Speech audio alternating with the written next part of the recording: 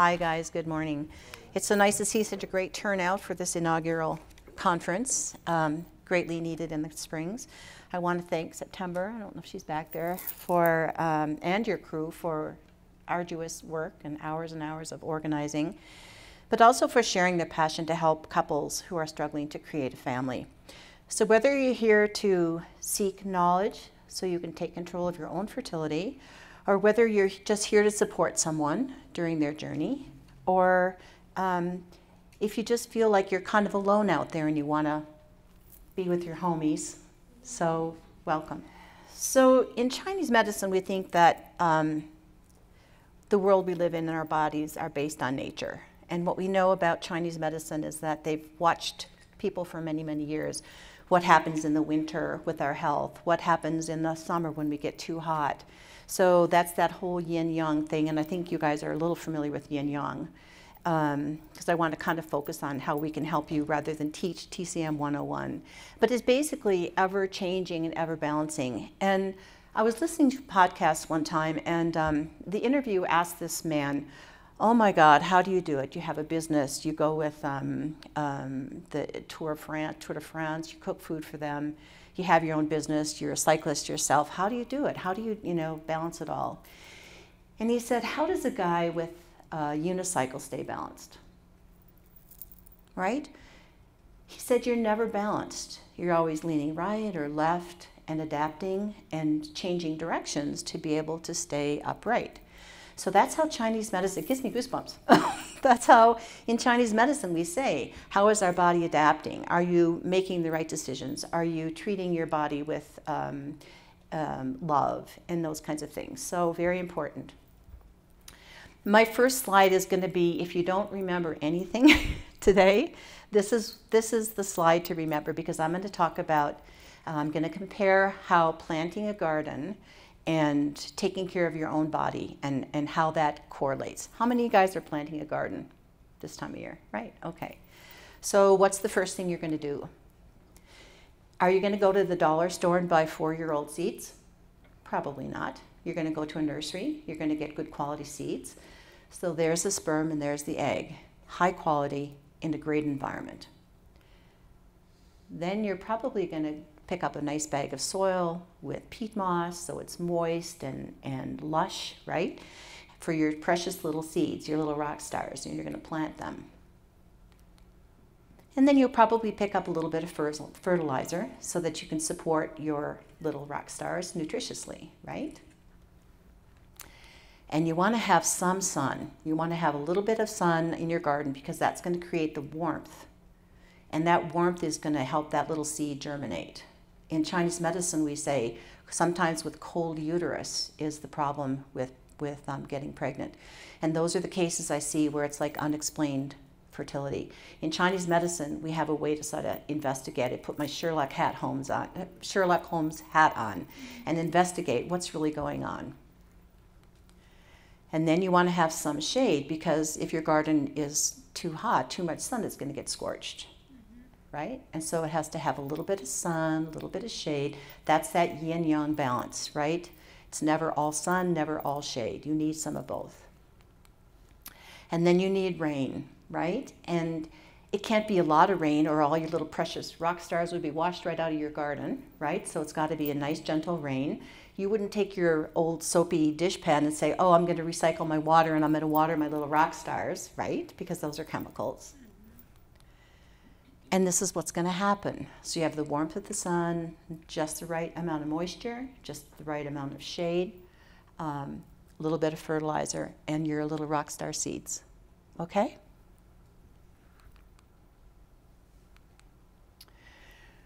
So this is just kind of what I'm going to talk about. We're going to talk about science and nature. Dr. Mag's science part was really informative, I hope, for all of you.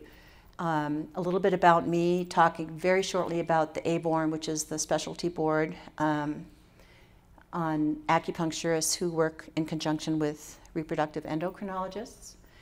Why choose us for your fertility needs? A little bit of science behind acupuncture, because there are a lot of scientific research now showing the mechanism of actions. back in, the ancients would treat people would come in with back pain and they put the needles in and the back pain would go away. Why do I need to do research, right? It's very scientifically driven now, and reproductive endos like the research part. We're going to take a little bit of a closer look at your menstrual cycle and what might be happening. And then, men, you're going to be on the spot. And I have one bedroom question, so I hope you have the answer. How can you strive for the golden egg? That's great. Preconception care, as Dr. Meg talked about it, maybe you didn't, but men are constantly producing sperm, but women, it takes 3 months. So your little oocyte that's sort of coming through that cycle right now will not be ovulated until 3 months. And so it's important for me to know, as an acupuncturist, about your biology, because I can better control what my goal is for you. Food for thought, and then my favorite part is just showing you some of our miracle baby stories. So I started out in Western medicine. I was a rad tech for 20 years. And when I was raising my family, I became a Laissez League leader, and I also lived in Nova Scotia, Canada at the time, and I sat on the Prepared Childbirth Association of Nova Scotia. So I always had a passion for babies, right? I've been a competitive triathlete since 1987, and personal experience, what got me into acupuncture, I became very sick. Went from competing in 5 Olympic distance triathlons one summer to not being able to walk up my steps to my bedroom. I had one eye bulging out, thyroid, long story. And I gave Western medicine 1.5 years, and all my blood labs came back after they put me on all this medication. I had my labs rechecked every 6 months, and then after 1.5 years, they said, "Oh, your labs are fine, right? Your thyroid's under control, your liver enzymes are okay." And I'm like, I'm not fine. If I ran, I got this huge rash. It was horrible. So a friend of mine discovered an acupuncturist, and so I began seeing an acupuncturist. Within 1.5 years, I was off all the medications, and I was back racing. So I decided to have a career change. I sold my house and moved. I was still a U.S. citizen. Came back to Santa Fe, New Mexico, and went to school. I got my Doctor of Oriental Medicine degree there, and then I studied in China for a few months after that. Started East Winds in 1995. I'm a fellow of the American Board of Oriental Reproductive Medicine. I'll talk a little bit about that. Sat on the governing board for 13 years, and I'm a grandmother of 3 adorable children, grandbabies. This is me. I raced in the World Championship in South Africa in September, so it's kind of fun. So this specialty board was designed to test for competency in both Eastern and Western medicine. So again, it's focused on, as an acupuncturist, I need to know what the reproductive endocrinologists are doing, because I don't want to harm anything or impede anything that he's trying to do. My job is to enhance what the physician is trying to create in that woman's body. And I'm the only board certified south of Denver. There's now about, 450 people all over the world who are on this board and certified. So the other cool thing is we're published. Dr. Meg talked a little bit about that. We've presented all over the world. You saw that. We were in Abu Dhabi. We also were asked to write a chapter in this book. And what's really cool about this is now that reproductive endocrinologists are going to be coming through their schooling, they're going to read this whole chapter on acupuncture. So it's not that airy-fairy, walk down the dark street, go into this little smoky building, bugs on the shelf, right? It's going to be, wow, this is scientifically proven. And I think that's key. So I'm not much of a bragger, so I'm just going to call it, this is my brag slide. So I created the fertility protocol, which is used around the world. Dr. Meg talked about that. I've had 25 years of experience in traditional Chinese medicine. I set up an integrated program to augment high-tech fertility treatments. And this is basically what we found: fewer miscarriages, fewer ectopics, more pregnancies, and fewer multiple pregnancies. And more take-home babies. And short story is when Dr. Meg and I first broke out the research, I was a little disappointed in the fact that we didn't have higher % pregnancy rates, because there had been a study that said 14%, and ours was like maybe 14. Not that I'm competitive. And so I was out running one day and I went, oh, wow, I'm really disappointed. And then I thought, what about the babies? Because every research paper out there was on pregnancies, pregnancies, pregnancies. My goal is not to get to the start line of a race. My goal is to get to the finish line, which for you guys is a baby. And when we broke out that data, it was huge, like over the top. This was an award that I just won recently for integrative medicine and research. And the other one I think was in 2014. So, done bragging. Okay, so everybody knows, you've seen this figure. He's out on my table. And so it looks like the meridians are kind of on the outside of the body, right? Well, it turns out that what happens is there a pointer here? Yeah, the green button. Got it. So it turns out that these meridians are not just superficial. If you look at this spider web here, this is kind of what happens. So the meridians all connect on the inside of the body. It connects to the stomach, the spleen, the liver, the gallbladder, and they all work in concert with each other. They each support each other.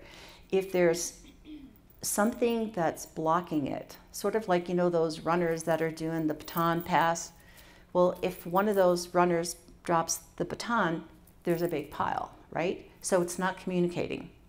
So if you look at the spider web, if I take my hand and fingers and just take the very tip of that spider web and I pull on it, what's going to happen? Vibration through the whole spider web. I can't touch any part of that without it being affecting the rest of the web. What happens if a big old bug flies through the middle of this and just basically puts a big hole in it? When I pull on the tip of that, there's nothing, there's no communication. So that's key, okay? And this is actually one of the things we know about acupuncture is it works with the hypothalamic pituitary ovarian axis, and it's that feedback loop. It's that connection that's so important. And many studies are done with acupuncture in improving that feedback loop. So this is just a picture of what happens when a needle goes through the skin. And Western medicine has determined that the acupuncture points are near nerve bundles. They've actually can do curling photographer where they watch what happens when they put the needle through the skin is the fibers of that nerve bundle wraps around the needle, the metal needle, sends a message up to the spinal column, to the base of the brain to make changes. We have, each acupuncture point has energetics. So we can tell the body, like reprogramming our computer, do this, create more blood, help digestion, help sleep, HPO. So again, it has that cascade effect. So based on what we know about the effects of acupuncture, the needle connecting with your brain is reduces stress, regulates cortisol and prolactin, and I'm going to show you a brief demonstration of that. Regulates your menstrual cycle, should be 28 to 30 days, with 13 or 14 days of that follicular phase and then another 14 days of luteal phase. It ensures that ample blood, again, acupuncture is great for enhancing circulation. We want to make sure that the hormones are getting to your ovaries where they need to be. Prepare the uterus for implantation. There's lots of studies that acupuncture can help with implantation. Creates a better environment for your eggs, and then enhances the homeostasis, which is basically what I was saying is like balancing and finding a way to adapt. Very quickly, this is the study that we got published, and we looked at cortisol and prolactin levels. And so as you can see here, the lavender is the IVF group alone, right? And the blue is acupuncture plus IVF. And what you see is about the 7th treatment, and this is important and key because acupuncture is dose sensitive, right? You can't just have 1 or 2 acupuncture treatments because it's not going to be enough time to make a difference. And what you can see here is that about the 7th treatment, the patients had higher cortisol levels, right? Whereas the IVF alone, it dropped down. And it turns out that during this ovulation time, which is a more fertile cycle, the cortisol is high. we always thought cortisol was calmed with acupuncture, but that's not homeostasis. What we know is that when you ovulate, that's a very active yang thing. That egg has to come out, and it's got to do its thing. Corpus luteum puts out progesterone to support any implantation. And so what we found was, with acupuncture and IVF, it put the woman's environment in a more fertile state. And again, this is the same thing, just with, we studied prolactin.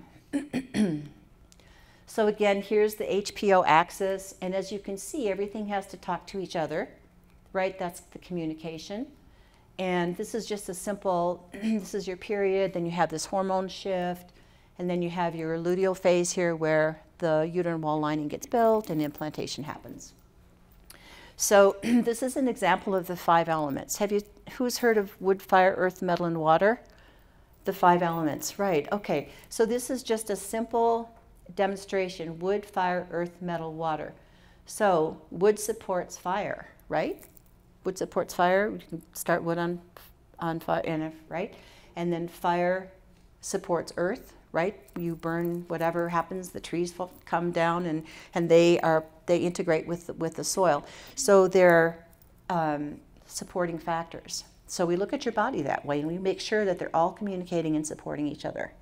Okay, so let's look at really what's going on down there. So you see, here's your little oocyte, your little egg, and it's pretty small. And during that follicular phase, it gets lots of blood, lots of yin, which would be the estrogen part, right? And it starts to develop. And then once it's mature, it's expelled, and you have to look that up online, look at somebody ovulating, because we always thought it was this really explosive thing that happens, and it actually happens very slowly over about 20 minutes. So after ovulation, then that little corpus luteum puts out some progesterone, and then you should have a beautiful uterine wall lining for implantation.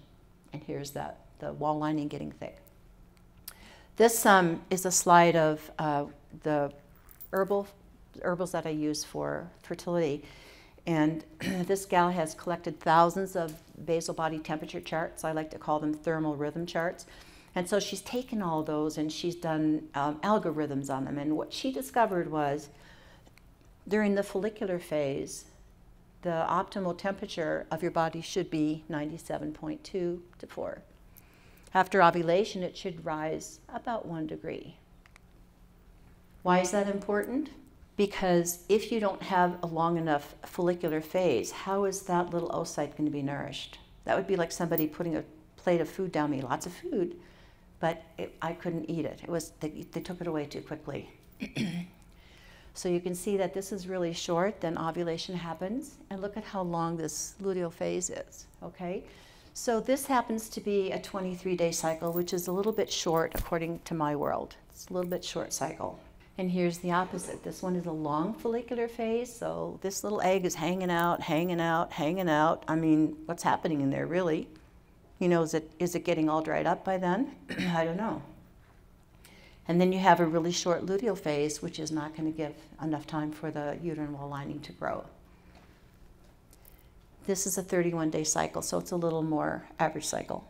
What's this? We call this sawtooth, right? It's all over the place. It was a 41-day cycle. So what do you think? I always look at that and say maybe some polycystic ovarian syndrome, where the gals aren't ovulating. And bottom line is that's an insulin-resistant environment. Too much sugar in the eggs, in that the eggs are under the influence of too much sugar. So we work with diet a lot. What else about that? Okay, so this is the definition of kind of a normal menstrual cycle. 3 to 4 days of fresh blood, tampon every 4 hours, and of course we always encourage pads as much as possible, because in Chinese medicine we look at the proper flow of qi and energy, right? And the flow of blood should be down and out rather than, you know, stopped. So as much as possible. Not scanty, but not flooding. Should not be having a lot of cramps or clots, really. Always thought we had to be very sick during our periods, right? That's not true. And then your temp should be about 97.2 for that follicular phase. And then you ovulate around cycle day 14. You should notice fertile mucus. Some of my gals can, actually see stretchiness. You want about 2 inches of stretchiness. Sometimes your libido will spike a little bit. So these are all things that you can look for, signs of ovulation. And you should have no pain during ovulation. Again, pain is always stagnation. That's a blockage. That's not a free flow of what should be happening. Minimal PMS, no spotting for days before your period or breakthrough bleeding. 14-day luteal phase to give that uterine wall lining a really nice chance to get nice and thick, and then temp it at 90, about 98. So to optimize fertility, we just regulate the menstrual cycle. Okay, men, I promised to ask you a question, okay? How many of you guys get hot at night? You see this guy over here, she's all bundled up, right, in her blanket and her quilt, and the guy's like, oh, I'm so hot. This guy's got his feet outside the covers because he's so hot, he just can't get past it, right?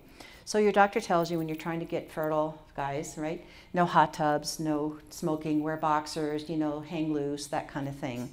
But what's happening here? There's some kind of internal heat, right? So men are yang. Men tend to be more yang and hot, right? How many women go to bed and put your feet on your hubbies, right? Because you're cold. So this is an imbalance that I find a lot with guys. And tonight when you go home, look at your husband's tongue. If it's deep red, maybe it's peeled, doesn't have much of a coat on, this is a sign of not enough yin, which is moisture or blood. And what happens is at night is yin, right? Day is yang, night is yin. So these specific patterns show up at the time where like yin is at its peak. And so that's why it happens at night. Some guys will notice that midday their cheeks get kind of red, maybe their ears feel red, right? These are all things that we work with. And your reproductive endocrinologist isn't going to look at your tongue. Not that they're bad people. Okay, I love these fly-ins. Okay, Dr. Meg talked about sperm count, motility, and morphology. And men produce sperm 72 to 90 days and it matures. And so for guys, we like to work with you for 3 months as well. Morphology is something that I'm seeing more and more as the more I work, is that the shape of the sperm is not normal. Sometimes they have like really weird heads. That's not going to penetrate the egg. And they might have 2 tails, So what's causing that, right? So the environment, so sperm and eggs are cells. Every cell in your body is in the same environment, right? So what if you had the perfect little rock star seeds, the perfect little garden, just enough sun, just enough shade, just enough water, right? You're going to have better luck of creating a family. Okay, so just a little bit of research is in conjunction with ART, or even reaching natural fertility potential, acupuncture can really help. And there's a lot of research on that now. It's a really great non-invasive method to try and to improve the sperm quality. There have been studies that have shown that acupuncture and herbs can help the motility in about 6 weeks. Lots of those studies. Morphology is a little harder. But again, if we can create this healthy environment, every single sperm is going to be in a better place, right? This was a study that was done, published in this prestigious journal, Fertility and Sterility, where it talks about with acupuncture, it increases the sperm production, increases the percent of healthy sperm, improves sperm motility, and improve the levels of hormones responsible. Again, guys, you have this feedback loop just like the girls do, and then increases the rate of pregnancy when used in conjunction with IVF or high-tech fertility. I love this little figure here because in Chinese medicine we think that the heart and the uterus are totally connected. And in fact, in Western medicine, the muscle in the heart and the muscle in the uterus are the only 2 places in the body that have that specific kind of muscle fiber. I don't know how the Chinese figured it out. I don't know. So healthy bodies are fertile bodies. Healthy roots create healthy branches. So if you have a tree that's dying in your backyard, You can go and cut the branches off, they're dead, the leaves are dead, but that's not going to make the tree healthy, right? You have to go to the root. What does it need? Maybe more water, maybe a little better fertilizer, right? And from the root up is going to create the health of that tree. So sometimes, especially in the case of unexplained fertility, you might just need a little boot, right? And so it's important to know that you have a lot of choices. And I hope that that's why you're here, is because you want to take a little bit of control. And with knowledge, you can make better choices. Emotions play a huge role. So if the heart and the uterus get disconnected, I see a lot of disheartened moms, right, trying to have a baby, a lot of disheartened women. So we try and connect that. Anger, resentment, and unfulfilled desires is the energy of the liver, and that's the stress. So we work a lot with not just the physical, not just the systems of your organs, but also the emotional part. And this little guy is breached, so hopefully it's before 32 weeks, and we can turn it with moxa. So how can you produce the golden egg? Acupuncture, herbs, lifestyle changes are key. Avoid toxins and xenohormones. If you just type in the dirty dozen, it's going to show you the hormones, the toxins that will cause hormone dysregulation. It's in our shampoo, it's in our lotion, it's everywhere. And so those that you can control, I want you to think about controlling. There are environmental ones that we just don't have control of. Supplements are key, herbs are key, stress reduction. We have to somehow keep your emotions in check, and that's the yoga, the meditation. In Chinese medicine, we say qi follows the mind. So I tell my patients, you have your brain, your body hears every thought you have, so try and make it positive. Preconception care, again, for 3 months before you try and get pregnant. Couples who complete 3 months of preconception care have faster conception rates, decreased chances of miscarriage. And by the way, sperm is also involved with miscarriages. Women always blame themselves, but they've done studies on if it's not optimal sperm, that can cause a miscarriage too, especially in the early stage. Less morning sickness, fatigue during pregnancy, increased energy, better digestion, improved sleep, and decreased stress and anxiety. So optimize your health and enhance your fertility. This is just a study, and the outcome was they worked with women who had lifestyle changes, just dietary or whatever, and those who had acupuncture. And what they found was that those who conceived did so in half the time of their lifestyle-only peers, meaning the acupuncture group got pregnant more quickly. So here's a gal who came to me to get pregnant, and I worked with her for a little while and was like, no, she just wasn't. So I sent her to Dr. Mag. He did a workup on her and found that she had really low ovarian reserve, okay? So she did IVF. This is her first baby, and then she came back for her second baby. This is a cool story. This gal here came to me. Who knows what AMH is? AMH is a test that the docs do to sort of evaluate your fertility reserve. And so she had a very, very low AMH, and her doctor had told her she had to have a donor egg. So she said, you know, I'm on a 3-month waiting list, and I'll just come and see you because I know it's going to help. And she got pregnant. I had a photo shoot done for my clinic, and I invited her to come for the photo shoot, and I gave her a couple treatments, and the next thing I know, she's pregnant with this little girl. Okay, this gal here in the corner actually moved from Oregon to see Dr. Mag and I to have a baby. Okay, this is truly miracle babies. So I'm not going to read the whole thing. You can read this online, but basically she came to me, was having miscarriage after miscarriage. I was trying to figure out what's going on with her. She was working with an OB, and she came one day and said, they think I have a funny uterus. I said, well, what do you mean? She said, I don't know. I said, okay, we'll get the ultrasound, because I used to be a rad tech, right? And so come to find out, after a few treatments, maybe a month or month and a half, she walked in with this ultrasound, and this is what's called a bicornuate uterus. That's why it's so important what Dr. Mag said, is have everything checked out. It's basically one uterus with a septum down between, right? And so she had a baby in each side, right?